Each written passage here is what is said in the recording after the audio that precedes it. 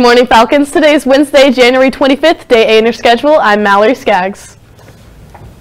And I'm Heath Marching. Today's birthday wishes go out to Stella Gurley, Sophia Denecker Millfield, and Trey Wooten. Have a great birthday, everyone. Are you interested in becoming a teacher? Come join the Future Educators Club. There will be an informational meeting in Mrs. Fox's room, CR 115, on January 25th during wind time.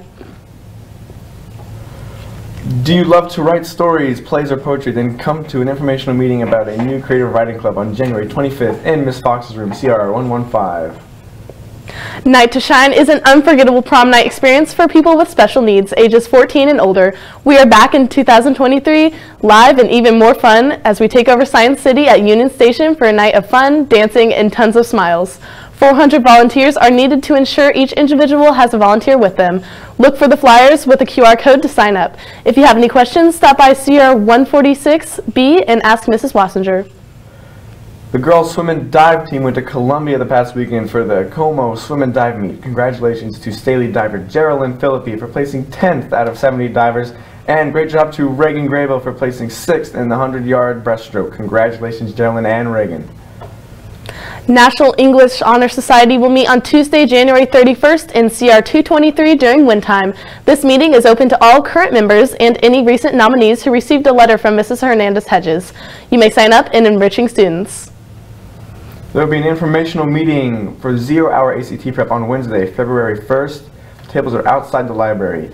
You will need to sign up for this meeting in Enriching Students. Please see Ms. Hernandez-Hedges if you have any questions.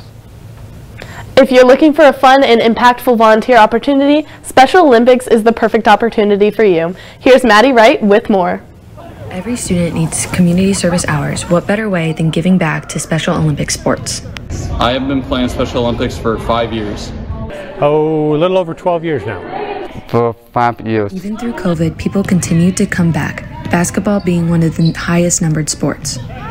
I think it's pushing kids who are athletes that don't know what their abilities really are, and you kind of get them out here on the court or on the ball field, and you push them to do better than they think they can do. And it's just seeing a kid over time, I've been at it 12 years, to see them go from not thinking they could play basketball to being a star. So it's fun to watch. Just probably just hang out and just have fun. Favorite part about Special Olympics is helping the kids and just overall just making them happy and having a fun day. These kids really appreciate you being out here. They listen. It's fun to see the kids. They do things they didn't know they could do, and it's fun to help facilitate kind of their confidence. So it's just a blast to play. It's a fun group. They work hard. It's just great to be here. Other people should play Special Olympics because it helps the community, and it's a good way to give back. Signing off for STTV News, this has been Maddie Wright. 1, 2, 3. Well, that's all we have for you today, Staley. Make sure to check us out on Instagram, follow us on Twitter, and visit us online at StaleyNews.com. And don't forget to check us out on YouTube for daily shows and more. Have a wonderful Wednesday, everyone.